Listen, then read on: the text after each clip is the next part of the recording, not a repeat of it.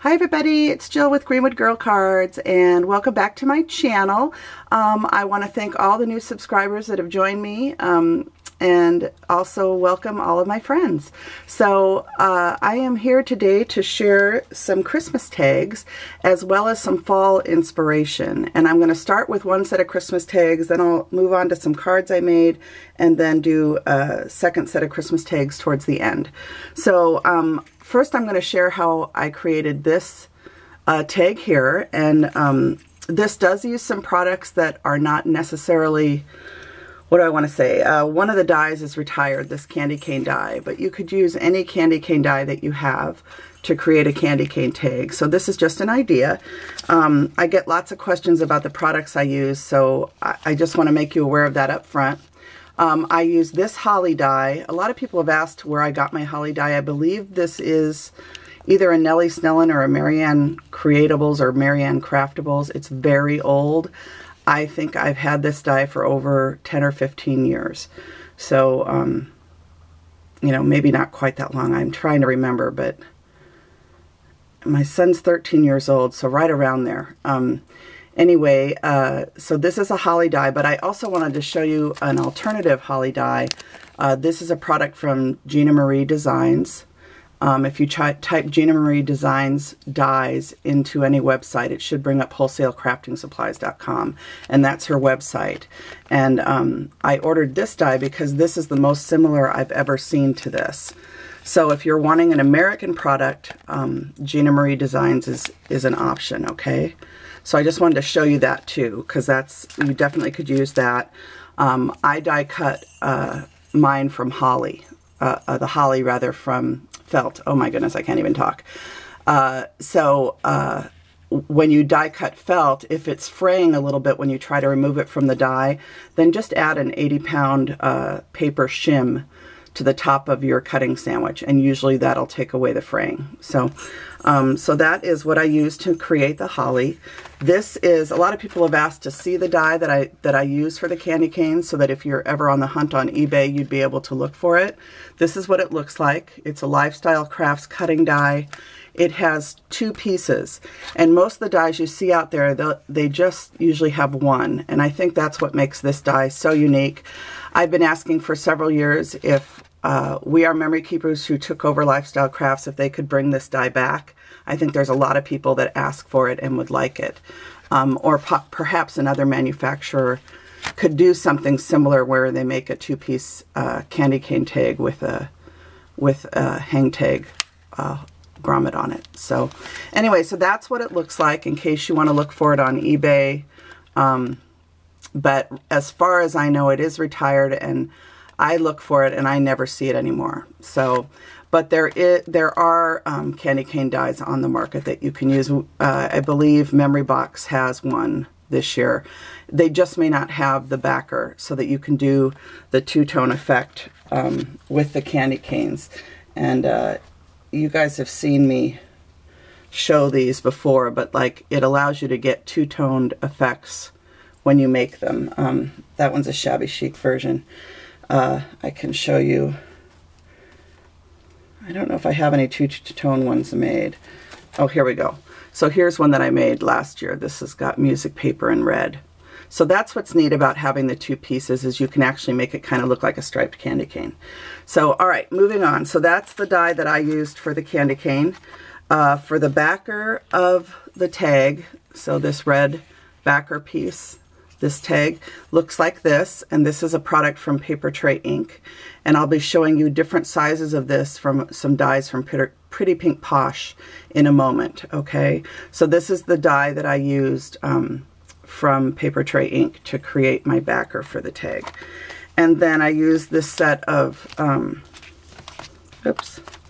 this set of square dies to create the pattern paper panel.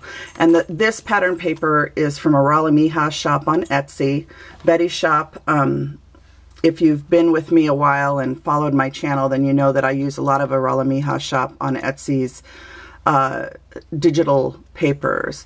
And the reason I like digital papers when I'm making tags is if I want to make a set of 6 tags and I'm using a 6x6 paper pad, I oftentimes don't have enough of the same pattern to create 6 identical tags. If you don't care about that, you can use any paper you have. But when I'm designing and I know I'm going to do sets of tags, I like to be able to print a paper that I'm going to have enough of, or purchase a pad of paper with a lot of the same pattern in it. So anyway, so Arala Miha's shop is where I got this kind of woody wood grain Christmassy background in reds and greens and browns. Okay, and then this little tag, the Candy Canes 5 cents, is of course from Paper Tray Inc.'s Friendship Jar Holiday Fillers, and I talked about that set on my last video. If you go to Paper Tray Inc.'s website and type in Friendship Jar Series, all of the Friendship Jar Series stamp sets should come up. Okay, I've done it many times, and you should be able to find this one. This is the Holiday Fillers. Okay, so, and then the little tiny tag is just a small tag die. There's some Paper Tray Inc. carries them in lots of other places. And I believe Martha Stewart actually has a tag punch of this size, which I am on the hunt for. I need to find that. So, and then I always tie off with fabric scraps or ribbon. This time I used fabric, and because I just like the old-fashioned feel of that with this particular tag. And then a couple jingle bells. So that is how I created these tags. Those are the products that I used, and they're very, very similar. I used this glitter from Creatology at Hobby Lobby. I have a huge bottle of it, and I just put glue on these, and then I put that glitter in. So that's where all the sparkle is coming from on these tags. Okay, and they're all very similar. The only difference with this one is that the paper is going up and down, and this is a slightly different sheet that has Santas and different things on it. So reindeer right here. So so those are the candy cane tags, and now I'm going to move on to some fall stuff. So let me move these out of the way. I'll put those up there so you can still see them. And we're going to move on to, oh, and I do have one other one. This is one that uses the journal tag die from Paper Tray Inc. Still the same, all the same products. The only difference is that this one is on a smaller backer. And this is similar to a tag style that I did last year. So I just wanted to kind of do something different this year, but these were leftover, some leftover die cuts. Okay, so I'm going to move on to fall. I had to get this stamp set, and this is a Paper Tray Inc. stamp set designed by Heather Nichols and all the people at Paper Tray Inc. And it's called Autumn Scarecrow. And when I saw all of the design team at Paper Tray Inc. using this set, I just fell in love with it. I just think it is the cutest set, and I had to have it. And I created some cards with it that I'm going to share with you. Let me grab them, they're way up here. So I paper pieced the Scarecrow. If you follow me on Instagram, I posted a picture of these after I paper pieced them. I made a bunch of them, and I just think they're so cute.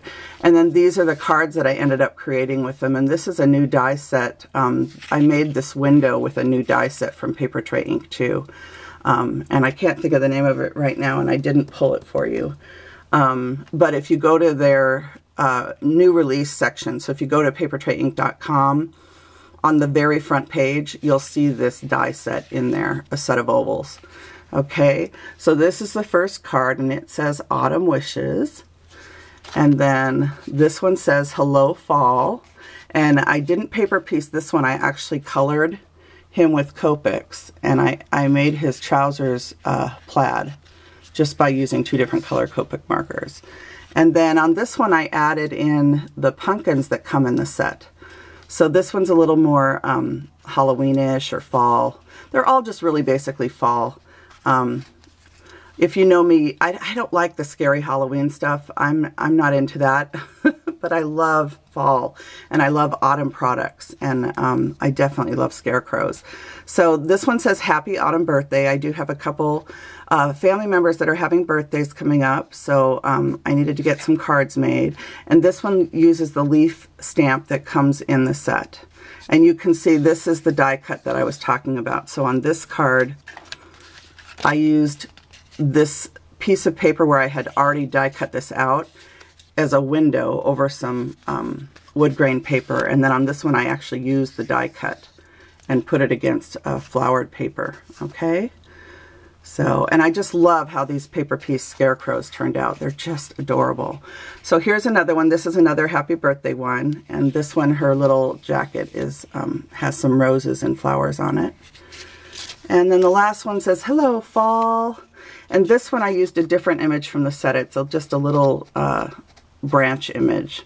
So, and she just had a lot of floral on her, so I wanted to do something a little more subtle around the outside. And then I used the same floral paper at the bottom. So those are the fall cards, and I am just in love with this sweet, sweet stamp set from Paper Tray Ink and Heather Nichols. I really do like Heather Nichols' style of stamps. She just is a really good designer. So again, it's called Autumn Scarecrow if you're interested. And then I have one more set of Christmas tags to share with you, and I'm going to share the products that I used to create them. Okay, the very first thing that I used is this die, and this is called Holly Square, and this is a Frantic Stamper die, and it's Frantic Stamper die 10025 if you go to their website. So, and just to kind of get an idea of the size, that's the size of it, and this is what it looks like. So I use that die, and then I use these square die sets from Paper Tray Ink. I use this top die right there.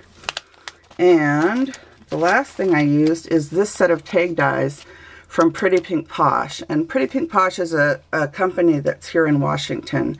And Paulina does a lot of neat dies, but I use this one here for the tag backer that I'm going to show you. So let me show you this last tag. My video is already getting too long. It's already 12 minutes long, so let's finish this up. Here are these tags, and this is kind of a rustic tag. I actually inked the backer, the white piece here, with my usual crumb cake ink from Stampin' Up. And I just did different little sentiment tags, and you know those tags are from Lily of the Valley in the UK, and I use those every year when I'm making Christmas tags. So I made this one. On this one I took half the leaf out on each of the die cuts before I glued it down, and then I used pearls for the holly. And then on this one I did the same thing. I took half of the leaf die cut out. And this one says Warm Winter Wishes, and again I used fabric for my ties. This one says Warm Winter Wishes too. On this one I left the whole leaf in, so you get some different looks depending on how you use the die. And then on this one I left the whole leaf in again, and it says Warm Winter Wishes. And the paper that you're seeing here with like the word December on it and everything, that again is from Irala Miha's shop on Etsy. So that is round 2 and 3 of my Christmas tags. I want to thank everybody that left so many beautiful comments on my first round of Christmas tags. And thank you for, you know, I just so appreciate you watching my videos. I was watching Jennifer's channel the other night. Jennifer, I can't think of your channel name right now, but I'll try and link it at the bottom of this video. I was watching Gloria's channel, who is Bible Scraps, and who else did I watch this week? Oh, Alease, Leasy 46, she has posted several Christmas tag videos, and I think she's doing a giveaway right now too. So I hope you guys will check out her channel also, and I will hopefully be back with more Christmas and fall inspiration to share with you very soon. So I wish everybody a wonderful weekend and happy crafting. Okay, bye now.